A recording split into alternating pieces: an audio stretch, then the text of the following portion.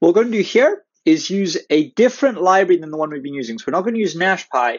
We're going to use a library called Axelrod, which is a library designed for the study of the Iterated Prisoners Dilemma, and has more than 200 strategies, well, arguably an infinite amount of strategies because they're all parameterizable, available, and various other functionalities. So the first thing we need to do is install the Python library. If you're not sure how to install a Python library on your machine, then I recommend making sure you're familiar with that. Essentially the same process we've done for NashPy in a previous video.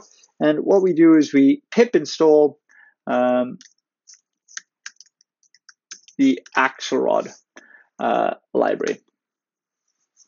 So you do that as long as you're online, you'll get a version of the Axelrod library come down, depending on how quickly your internet connection is and what libraries you already have installed. This might take more or less time.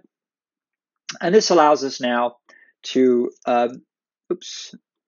import the Axelrod and make that a bit bigger library. The convention is to import Axelrod as Axel, and at which point we can create, for example, a match. This first import will take a little while because the first ones have installed it. And that's done. We have a huge amount of players available to us, but we're going to create a match with two players. So I'm going to create a list with a cooperator, and that's the cooperator class, and a alternator.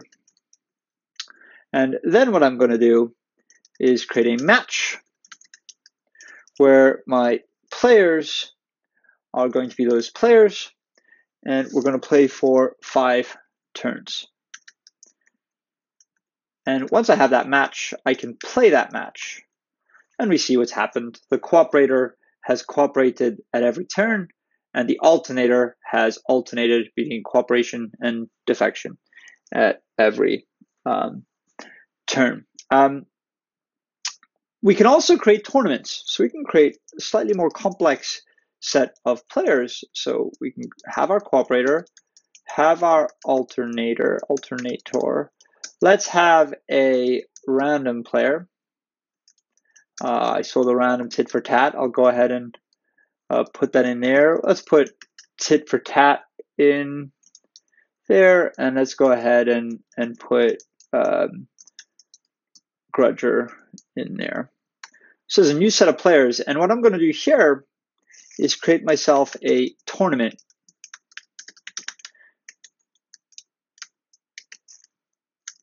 By getting players equals these players. I haven't changed. I'm using a lot of defaults here. The default number of turns is 200 and various other things.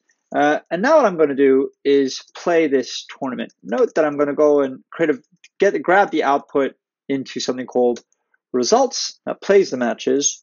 And if I look at results, I can take a look at all sorts of things. For example, the scores, so what each player got against each other player over the repetitions of the tournament. But there's also a nice one, which is the payoff matrix. So we have a payoff matrix which shows the average score of each one of our players against every other player. And the neat thing about this payoff matrix is that it can be used in conjunction with NashPy to obtain other results if necessary. If we do results.ranked names, we see the rankings of our names. And in fact, the actual library can be used to generate graphics and do all sorts of other things in this particular tournament. Grudger won. Grudger is a strategy that starts by cooperating and will defect forever if you happen to defect against it once. At this stage, I'll point at the Axelrod documentation, which is at axelrod.readthedocs.io. And there's a huge amount that can be done in there, and one nice resource, although it's huge, is the strategy index. So the list of all the strategies are there with some description as to how they work and what they do. So if you're looking to model complex behaviors, there are a huge amount of strategies available to you.